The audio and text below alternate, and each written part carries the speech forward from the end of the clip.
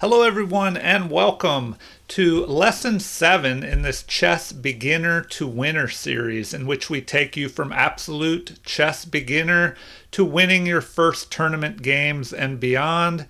And today we will be covering chess opening principles.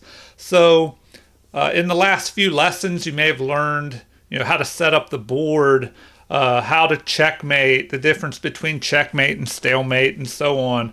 But as you've played some games, hopefully with friends or on the computer, you might be wondering, well, what should I do in the beginning? How should I start a chess game? Should I memorize all these chess openings out there? And all of that can be confusing. So what I would recommend is to learn just general chess opening principles. I wouldn't try and memorize a bunch of lines, but remember, you should always be having fun in chess, because if it's not fun, then you're less likely to play or study chess. So I would recommend following these principles.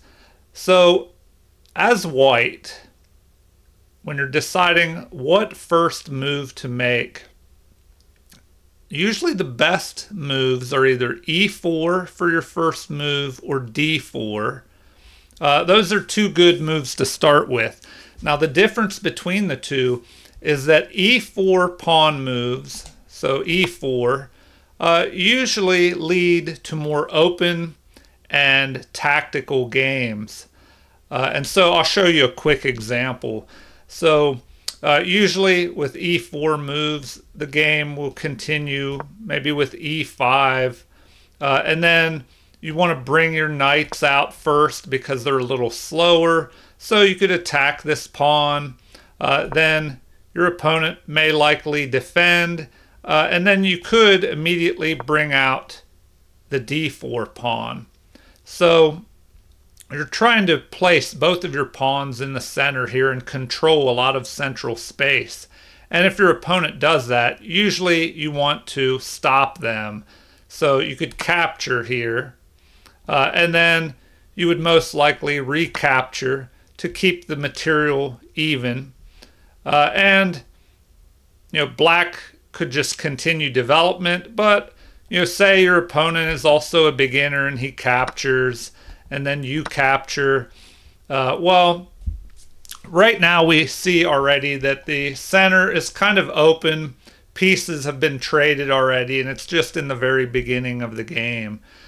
So if I go back to the beginning, we see how the e4, e5 opening can end up kind of opening up the center of the board and giving your pieces plenty of room to maneuver, and more tactics and attacking opportunities are available. Now, if we take a quick look at d4, a lot of times d5 would be the response.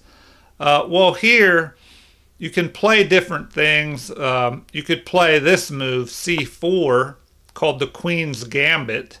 And this looks like you're giving up a piece, but usually your opponent won't take that piece. He'll maybe defend here, and then you could bring this up. Maybe they go here. You could try something like this, and both sides would just start developing pieces. And I don't know, it may end up something like this. But what you notice is that the center of the board is kind of blocked up more by the pawns, and the pieces may end up having to maneuver around this closed up center here. And the game will be more strategic. It'll be a little bit slower. So back to the beginning. General principles for the opening. First, you want to decide what move to make. Either e4 or d4 is what I would recommend if you're a beginner. And then just pick one of those. e4 if you like to attack, if you like more tactics. d4 if you like things to be more strategic and slower and more solid. And a less crazy game. So e4 or d4. The goal behind this move is to control the center. So that is a very important, just general opening principle. Try to control the center.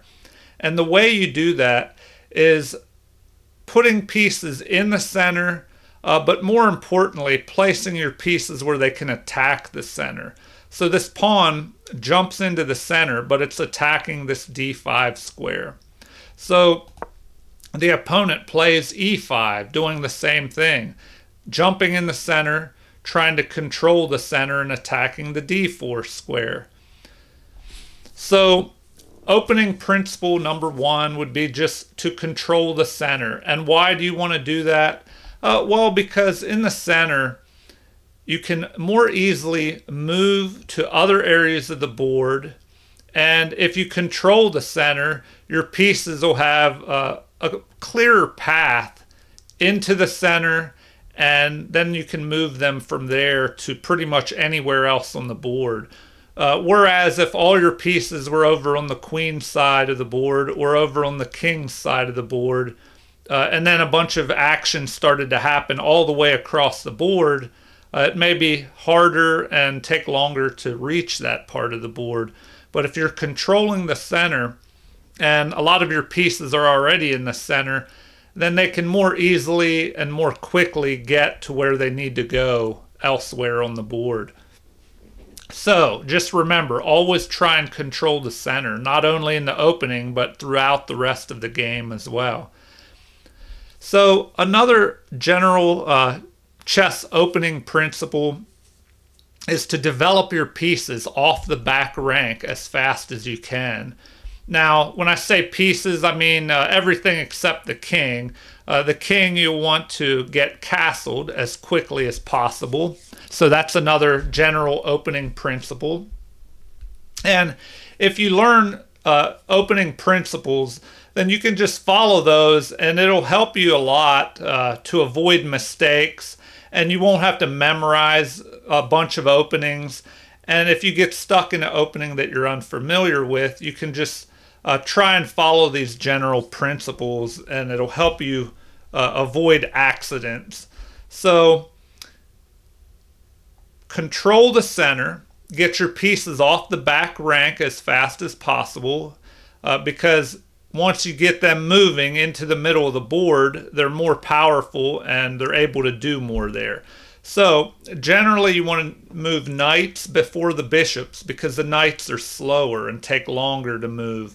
So a good second move here would be knight to f3, attacking this pawn, attacking squares in the center. And if you have a choice between moving the knight to h3, to e2, or f3, usually f3 is better because it's more towards the center of the board, and the knight can control more squares and more importantly, more central squares from f3. So the opponent would generally play the same thing, developing a knight towards the center. Well, here in the first game, we played d4, which is possible. Another option could be bishop to c4, which here we see that a bishop has developed before the other knight, but that's okay here because this bishop is attacking the center. It also attacks this possibly weak f7 square, which is only protected by the opponent's king. And also very important, now you're ready to castle to the king side. And a general opening principle is to get your king castled to safety as quickly as possible. So on your next move, you can castle to the king side. So here, let's say the opponent just brings their bishop out as well. And now they're ready to move their knight and castle also. So you could go ahead and castle here. And why is it important to castle quickly and get your king to safety as fast as possible? And somebody might think, well, what if my king gets trapped in the corner? Well, if you look at this, the king, once it moves from the center to this kingside castled position, it has 3 pawns in front of it, creating a wall of protection. It also has a knight here helping to protect the king.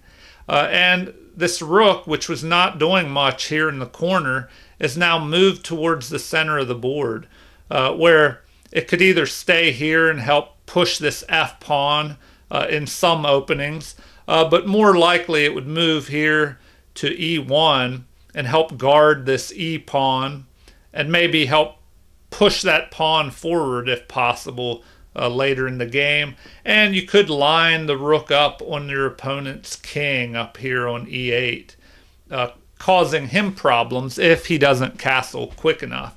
So the game may continue with knight developing, and then maybe you develop your knight to protect this pawn. Now your opponent could go ahead and castle, and then maybe you just move this pawn up and now your bishop's ready to come out. The same could be done possibly here. Let's see. There are different options, but this is just an example. So let's say this happens. Now it could get dangerous here with a pin on the knight here. And I'll talk about pins later in another lesson, but a pin is basically where you attack a piece and you generally do not want to move that piece because there's a more valuable piece behind it. So this knight is kind of pinned to the queen here. If it moves, this less valuable bishop would be able to capture a more valuable queen.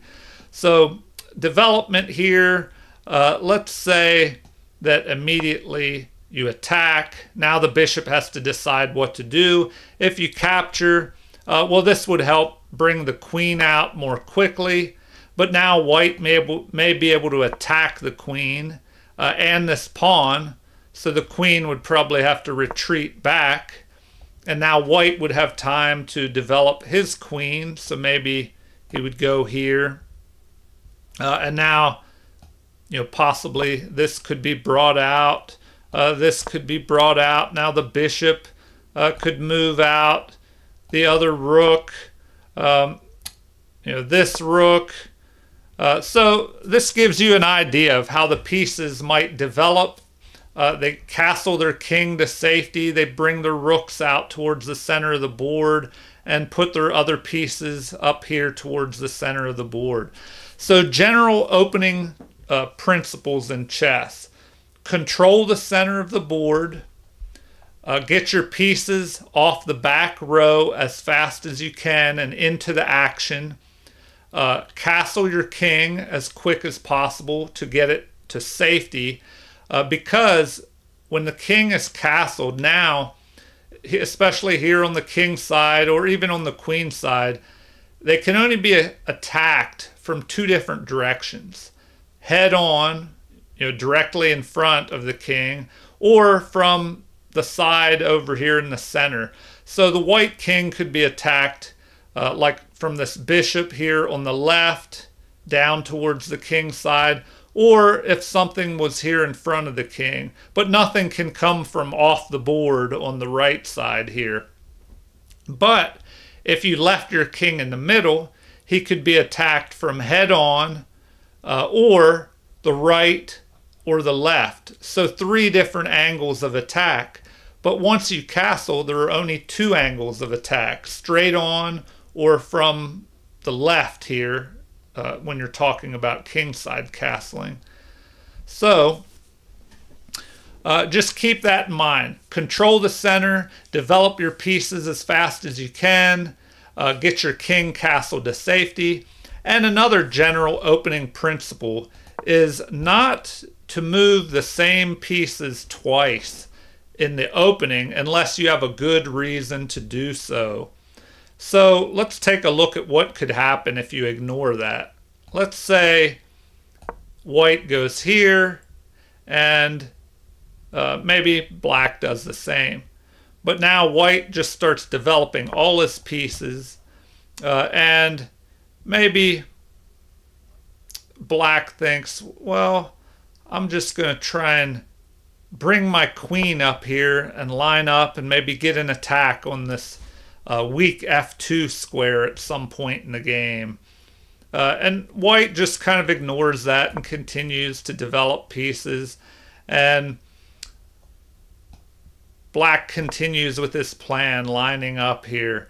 But now he realizes he can't attack that because the knight's in the way. And white just, maybe he goes ahead and develops. And now the queen thinks, oh, well, I can't attack by moving down here to h4 because the knight would just take me.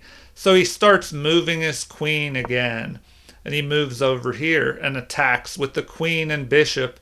But now white just continues with his development. He goes ahead and castles. And now black realizes, oh, great. Well, now I can't even take that because now the king and the rook are covering it. So maybe he thinks, well, I'll go down here and attack his bishop. And white just moves this pawn here. And now he has room to develop here. And so now, finally, black thinks, oh, well, maybe I should go ahead and move another piece. And so he's not sure what to do. And he thinks, oh, I'll attack this bishop. So he just moves a pawn. But now white attacks the queen again. And so the queen has to find somewhere to move and decides to go, oh, I don't know, over here somewhere. Well, now we have, let's see. Instead of moving this bishop up here, and normally you would want to just keep developing all your pieces, we might have something different like, take that back. We'll go ahead and just develop the bishop. So we didn't want to bring it up here or it could be captured. And now black thinks, oh, well, I better move this and try and get my other bishop out. But then we have this problem here. And now this is a fork, attacking two pieces at the same time. So the queen would have to move, and then the bishop could capture, and the queen would probably just recapture. And white at this point has 4 pieces developed, and now black just has 1 queen developed. And white is also ahead in material. So before this drags on too long, the point I'm trying to make is if you develop your pieces, try not to move the same pieces over and over again, because if you waste time moving a piece more than once that you don't have to, your opponent could develop 2 or even 3 pieces while you're moving that 1 piece all around the board.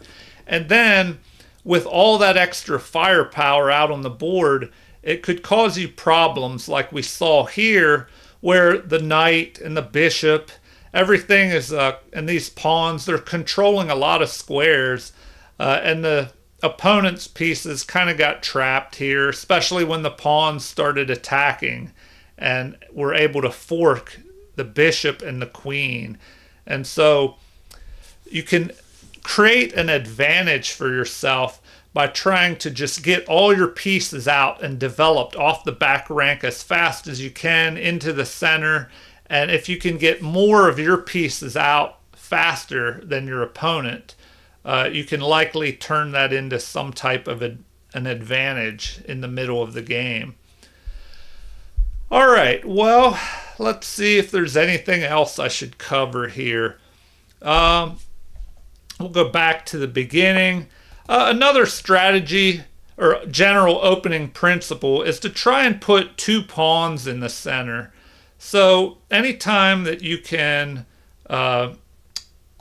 push 1 pawn out, and if your opponent stops you, like in this game, you don't want to put the other pawn out immediately, because then he could capture, you capture, and now he develops a piece but attacks your queen, and you have to waste time moving this queen somewhere. Maybe you move it over here, and this could give your opponent time to develop another piece. So he kind of made you waste time to his advantage. While you're running away with this piece and moving it a second time, he's able to bring out a second piece here. So that's something you want to avoid. But if we go back to the beginning and you go here and they move something maybe like this, and they're not attacking the other central square, then most of the time you want to bring your other pawn out, because now you have two pawns controlling the center here. And if they really ignored you and did something like this, where you could bring all three pawns out, well, then this is usually pretty good also, because now let's say they attack, you can bring the knight up here to protect. Maybe they go here. You could move maybe your queen here to protect this, although he could capture this and then attack this pawn. So that's something you would have to watch out for too. Instead, you may want to maybe pin this knight to the queen here so the knight can't move, or you get the queen. And now, you know, if your opponent attacked and you captured and they thought, oh, I can grab this, well, then you could pick off their queen with the bishop. But just to go back to the point here, if you are able to put two pawns in the center on the D and E squares, E4 and D4, that's generally a good idea to do that. And if they let you bring another one up here on C4, that's pretty good as well. But I wouldn't get too carried away. You could try, if they do something like this, you could maybe try and bring another pawn up. But the problem by pushing all your pawns before you get pieces out is that they could become targets because they're not protected by anything yet. So, you know, except maybe the queen is protecting here.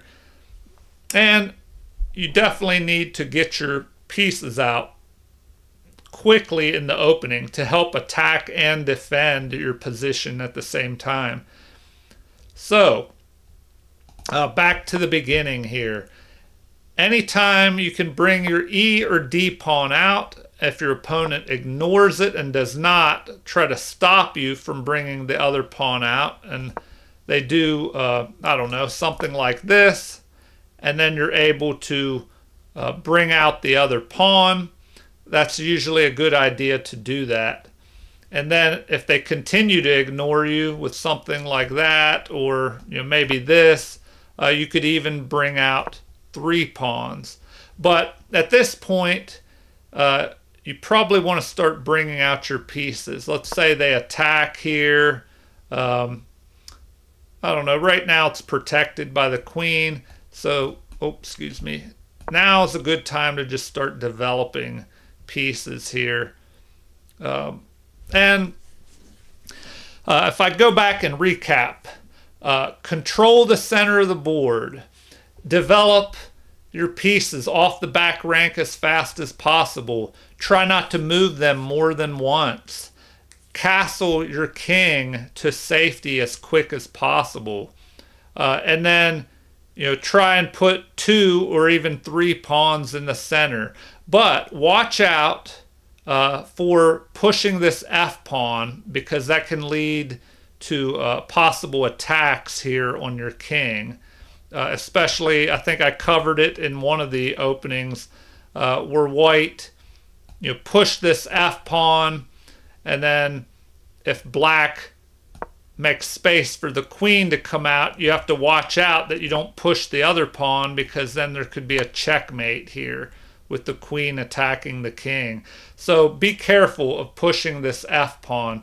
And in general, you want to push the central pawns, not the pawns on the side of the board, because they're not influencing the center, and it's very important to control the center. All right, make sure there's nothing else that we should cover in the opening. Bring out your E or your D pawn. If they let you bring both pawns out, bring both of the pawns out. If they try something like this, you can bring both of them out. But then you may want to try and get your pieces out as fast as possible and look to see what your opponent's attacking. A good opening principle is to try and make moves that accomplish more than one thing. So this move here, it attacks the center, controlling good central squares. It develops a piece quickly off the back row, and one of your pieces was under attack, so it helps defend that piece. So maybe your opponent goes here, and then you develop a bishop to pin this piece, and maybe he blocks it. And then you could push forward and attack. Now, generally you don't want to move pawns or pieces twice in the opening unless that you have a good reason. And here the good reason is to push this pawn forward to gain space in the center. Then you're also attacking, forcing this knight to retreat away. And now you can give up your bad bishop, which would be blocked by these pawns that are on the same color as this bishop. You're able to trade it off for black's good bishop, which was on the opposite colored squares as his central pawns. So he would have to capture with the queen. And then you could possibly even push forward here. But that would probably be a waste of time. Let's see, or would it? By pushing forward, you could threaten a fork of the king and the rook here, and then the queen would have to do something about this. He would have to either retreat back, and then he could chase your knight away with this pawn here, or you could try to attack here, but the pawn could attack you. I don't know. It would be pretty tricky. So these are the kind of things you have to figure out by experimenting in your own games.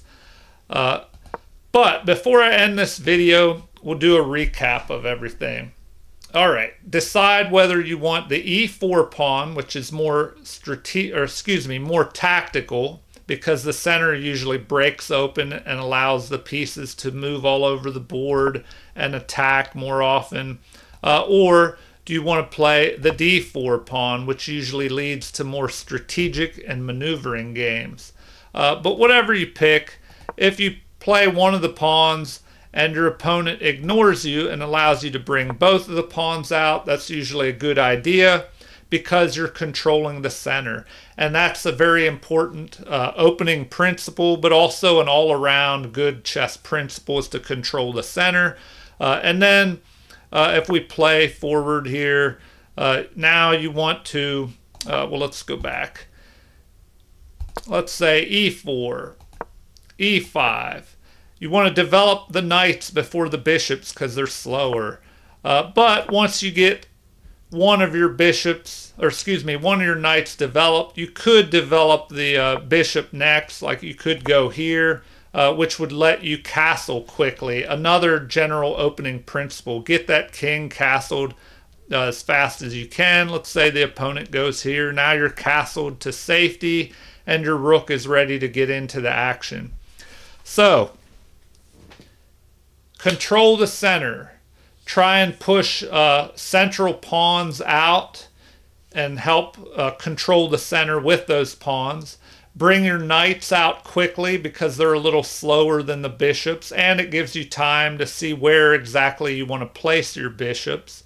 Get your pieces off the back row as fast as possible. Get your king castled to safety. And also, as you move your pieces and develop here, we see the back row clears out and it lets the rooks connect like this. And when the rooks are connected, they can reinforce each other and it gives them more room to maneuver around. And they're usually going to want to go behind pawns that have been pushed forward already. Or to areas where you have no pawn, or you or your opponent have no pawn, and then it would be a completely open file. And then not only would they have space to move left or right, but also up and down the board as well. Okay, well, that's about all that I'm going to go over in this video today. So basic general chess opening principles.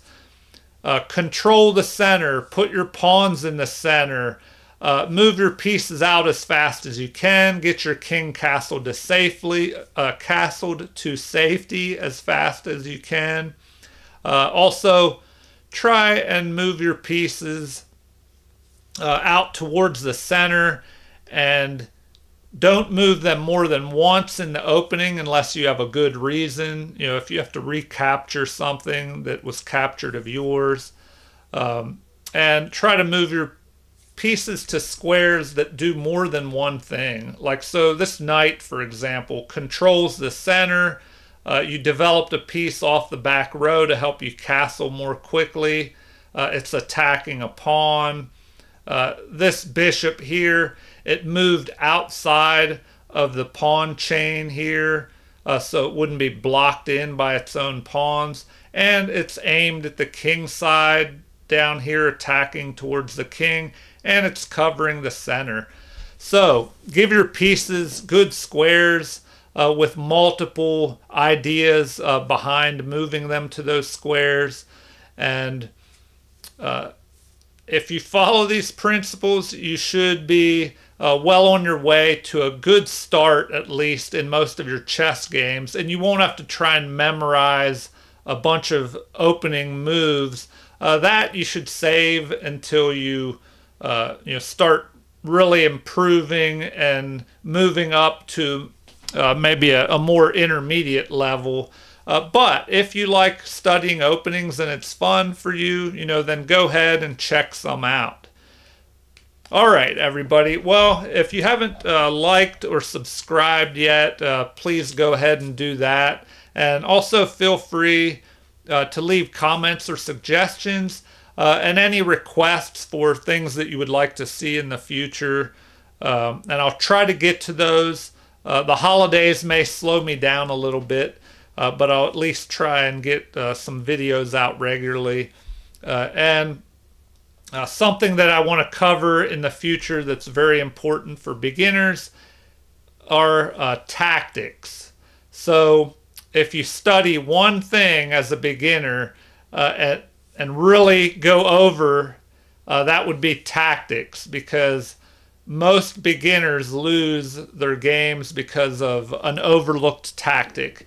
And if you're not sure what I mean by tactics, I'll try to start covering different tactics in my future videos. So thank you, everybody, and have a super chess day.